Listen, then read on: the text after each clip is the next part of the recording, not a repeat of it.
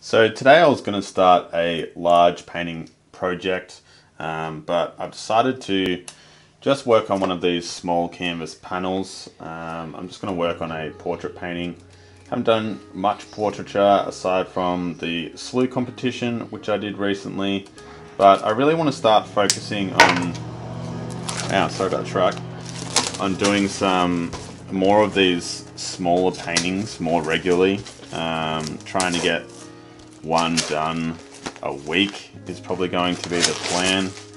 I'm just feeling like I'm lacking a little bit in the amount of paintings that I have been producing recently. I think I've been getting a little bit too caught up on doing large scale projects, doing big paintings. Everything has to be really sort of well thought out and orchestrated.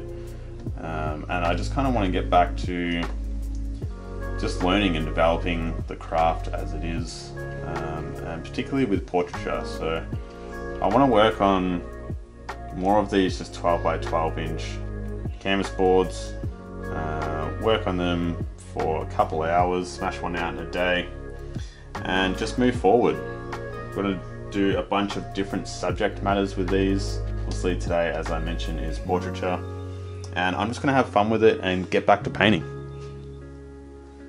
So I've just pulled this reference image off Pinterest, and probably just going to spend 2 or 3 hours on this today, see how we go, and call it quits, and we'll move on. Next week, we'll pick something else, and just going to try and get a lot more of these smaller paintings done. I just feel like I just need to be pushing harder and getting more work finished. Just accepting that everything doesn't have to be such a large scale project.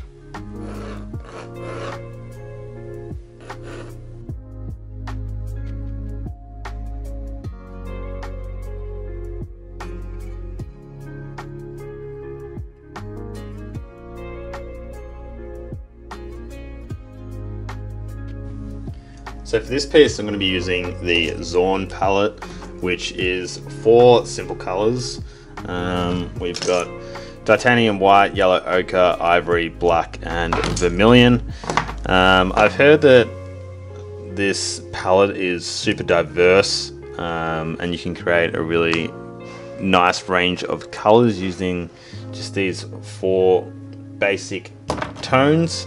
I've never done it before. I've been wanting to do it for a while, so this little study seems like a good opportunity to give it a crack and see what we can come up with.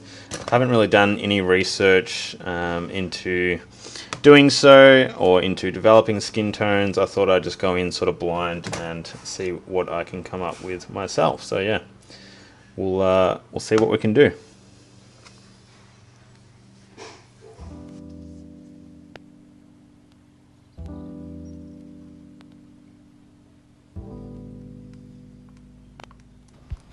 So my inspiration for sort of taking on this somewhat challenge was actually the artist Beeple. You might have seen him and his work in the news as of recent. He's a digital artist who works in 3D spaces, and recently he has been selling NFTs.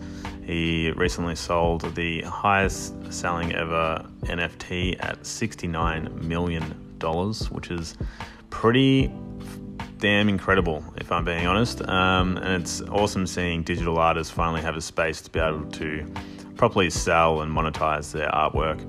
But Beeple, he actually works on everydays, so he creates a piece every day no matter what, and he has done so for the last 12 years, which is just mind-blowing to me.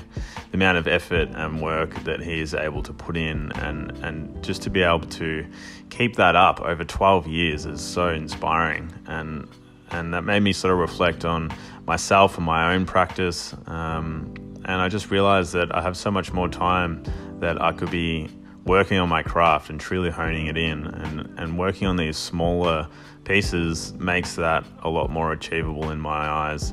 Limiting myself to 12 by 12 inches. It's a good size canvas, but it's something that I'm not going to get too overwhelmed with in terms of time. And yeah, for me personally, it's going to be a lot more achievable. So my goal is just to get one of these done at least a week. Maybe I'll build up to a couple a week. I don't know if I'll get to one a day. That is just outrageous in my mind. But yeah, that's the sort of inspiration for this. I just really want to spend more time honing in my craft as opposed to waiting for those big projects to come along where they just take so much time. It'll be nice being able to get some good resolutions out of some pieces nice and quick. But this video, speaking of nice and quick, is going to be a short one. I hope you have enjoyed it, and yeah, look forward to more of these in the future.